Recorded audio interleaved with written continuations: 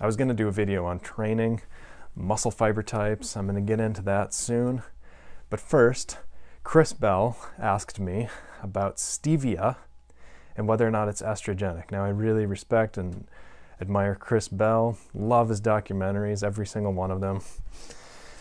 And so I'm putting the exercise, training, muscle fiber type videos and episodes into an upcoming episode. I want to talk about stevia. Let's get through this. He says this is a really common question.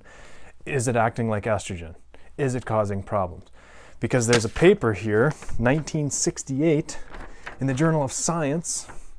This is back before the Journal of Science was so gigantic, but still, it's called Contraceptive Properties of Stevia Rebaudinia, or whatever the Latin word is. Stevia. Rebaudinia. Stevia. We'll just call it stevia. I'll not even try and pronounce the full name. But they start off in this paper. They say stevia is a Paraguayan weed containing a sweet substance called stevioside. Stevioside. Okay? It's been used, blah, blah, blah. Indians have used a dry powdered leaf decoction and stems of the plant as an oral contraceptive, they say. So they took rats, they had 14 of them, they boiled up some of the dry powdered weed, they boiled it, and then they gave it to the rats. 14 of them were given it, 14 were not given it. After 12 days, they said there was a reduction, they mated them, there was a 50% reduction in fertility in the stevia group. But that's only 14 rats, but still, 50% reduction is huge. Did they follow up? Definitely. 2008, I've got a paper here from the Peruvian Journal of Biology. It's called Long-Term Effects of the Consumption of Stevia Rebaudinia on the Fertility of Mice. Okay, not rats, mice. The objective of this work, they say, was to, look at the long-term effects. Extracts of stevia leaves on the number of offspring, microscopic morphology of the genitals, levels of testosterone and estrogen in these mice. Okay, so a lot of different things. And what did they do? They looked at different mice. They gave them 3.75 grams of stevia per kilogram of body weight. 3 grams per kilogram. Tons of this stuff. 7 in a different group. So they had a group with 0. They didn't give them any stevia. And then this group, they gave them 3.75 grams of it per kilogram of body weight. Then they gave another group 7.5 grams per kilogram of body weight. And then another group, they gave them 15 grams per kilogram of body weight. Tons of stevia for 120 days in a row. What did they find? Levels of testosterone were significantly different. In the controls with the 0 stevia, they were 1.0, 1.02. In the group with 3.75 grams, they were 1.12. In the next group, they were 1.16. In the next group, they were 1.21. So actually, testosterone was steadily rising as they overdosed on stevia. Estrogen, same thing, steadily rose from 20 to 30 to 33 to 43. But they found no differences in the weight of the uterus and in the ovaries and all these things. They found the libido of male mice treated with these high doses of stevia increased. And they concluded the consumption of stevia does not affect the fertility in mice. Okay, so that's mice. The other one was rats. They're still pretty small groups. Let's dig in further. This is interesting. 1991, the Journal of Human Reproduction. I've got a research paper here. It's called The Effects of Stevioside. And I'm emphasizing stevioside because later I'll mention why. I'll tell you why. Effects of stevioside on growth and reproduction. So the effect on growth and reproduction in hamsters, looking at stevioside. Why hamsters? Just a different model. Hamsters are unique because they don't make their own vitamin C, just like humans. Rats and mice can actually make vitamin C within their own bodies. Most animals can. But they extracted stevioside. They gave them to 10 males, 10 females. They're force-fed this stuff because they're giving them 2.5 grams per kilogram body weight, tons of it, just like the other studies. No abnormalities were found in growth. All males mated females efficiently and successfully. Excuse me, I'm going to sneeze. Excuse me. The offspring and the next generation after that continued receiving stevioside and had normal growth and normal fertility. So they gave them the 3 generations and just hit them hard. They looked at histology, meaning they took apart their gonads. They didn't find any abnormalities. Reproductive tissues, no evidence of abnormalities. They concluded there was neither an effect on growth nor reproduction in hamsters. Okay, so there's a lot of interesting kind of, back and forth going on here. Let's keep going. 2003, the effect of stevia-side and steviol on the developing broiler embryo. So there's two different things, stevia-side, steviol. What did they find? This is in the Journal of Agricultural Food Chemistry, by the way. They injected eggs, fertile eggs, chicken eggs, with stevia-side and steviol, gave them a bunch of different doses. And they found there was no influence on the different treatments on mortality, body weight, deformations, etc., gonads. So they found it's not toxic for chicken embryos. Another test, another no-issue test. So I want to flash up on the screen a picture of stevia-side, which I have here. And the reason for that is it's this, it's this big molecule, but then it's got these sugar groups on them. And there's a difference between stevia-side and steviol, because steviol does not have those sugar groups. They're cut off. And then finally, and most of stevia is stevia-sides. And there's another chemical in there called rhabdicide. Just can't seem to pronounce it, but I'm going to put that picture up as well because that looks similar to stevia-side. It's a molecule and then it's got these sugar groups. Okay, so that's the structure. That's what it looks like. And the reason that's important is because stevia-side and steviol have different health impacts. Phytochemistry, I have a paper here from the Journal of Phytochemistry. It's from 2003. It's a review of stevia-side. It's a review. It's putting together all this research. What do they find? The metabolism of stevia-side is discussed in relation to possible formation of steviol. Can stevia-side become steviol?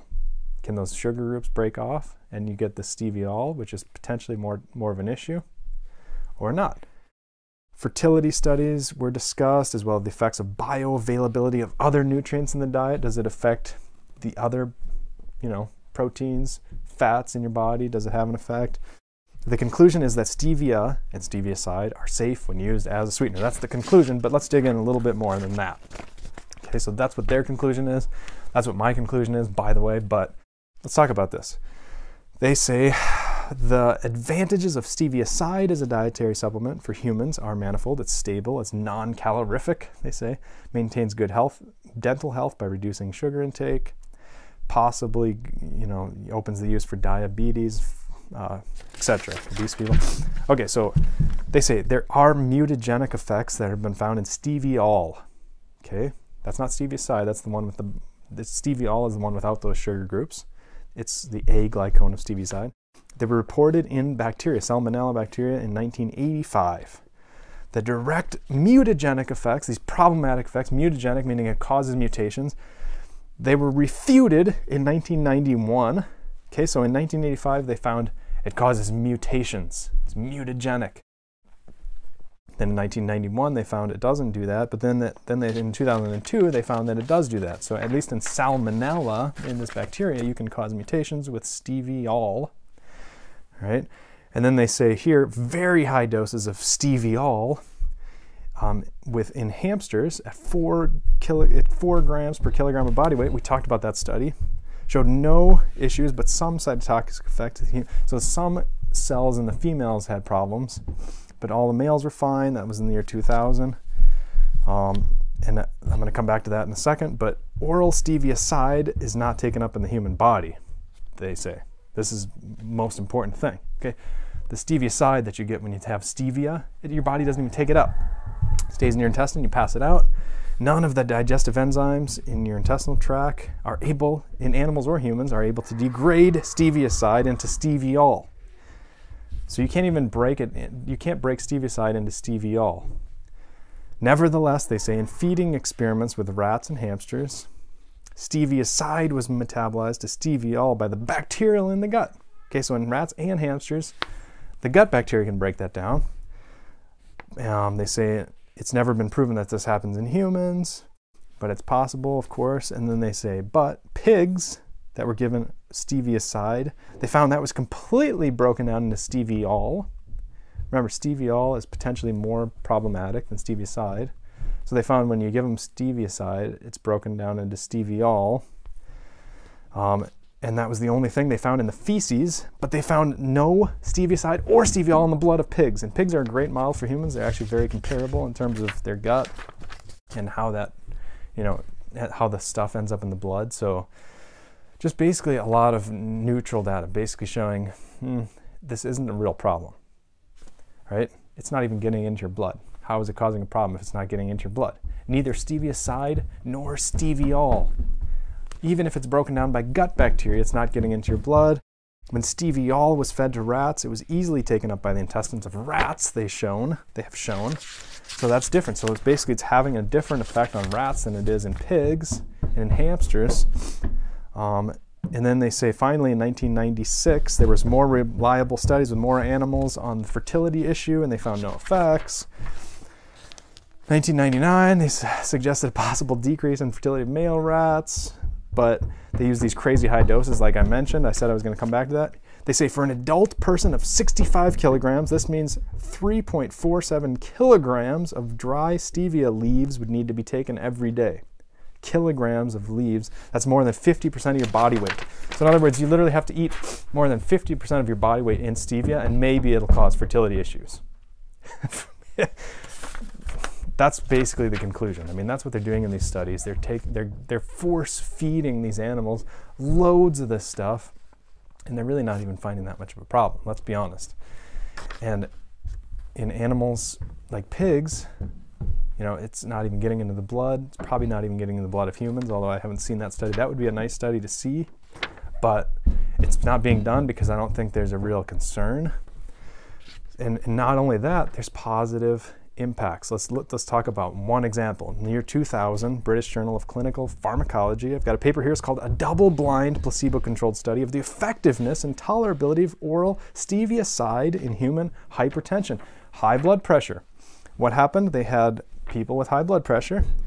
They gave them 250 milligrams of stevioside 3 times a day for a year, but after 3 months, their blood pressure decreased in the stevioside group significantly, etc., etc.